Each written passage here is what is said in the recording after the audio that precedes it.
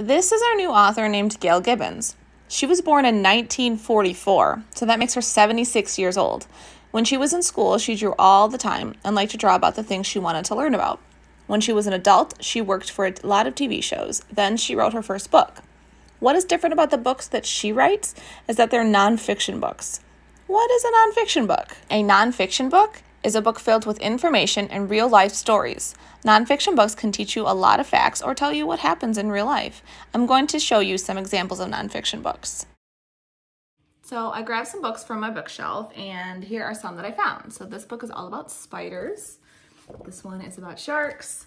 This one is about emperor penguins, and this one is about plants. Now, unfortunately, the only books I have at my house are all about plants or animals, but there are a ton of other types of nonfiction books out there. There are books about people from the past. There are books that explain how rocket ships work. There are even books about how Legos were made. If you look at this book, you can see that it's just like any regular book. It has a front cover, a back cover, a title. There are pictures inside, and there's a spine of the book. But what's different is what is inside the book. A lot of times when you open up the book, there's a title page. But then in nonfiction books, there's something called a table of contents. This happens in a lot of nonfiction books. This shows you what subjects are on what pages. So yes, this whole book is about plants, but let's say you want to learn more about trees. That is a type of plant. If you look, trees is on page 22.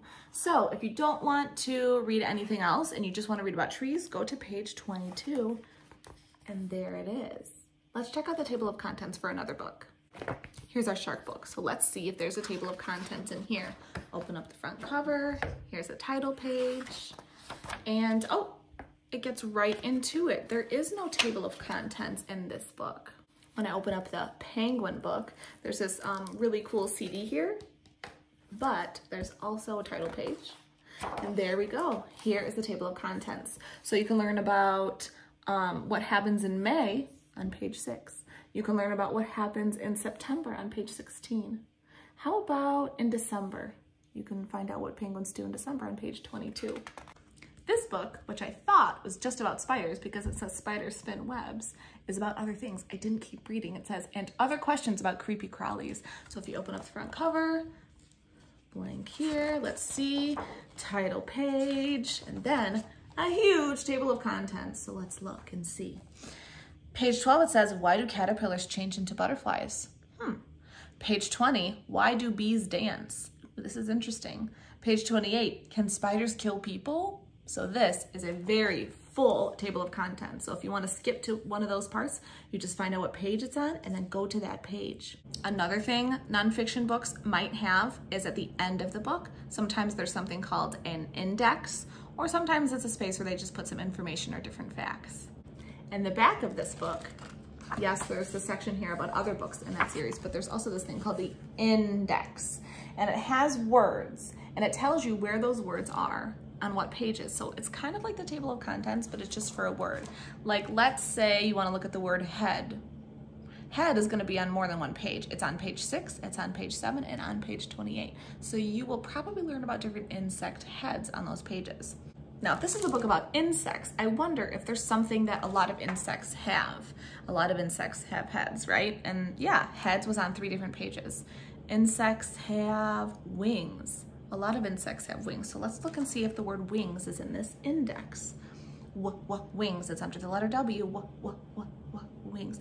Wow, the word wings is on all of these different pages. You see that?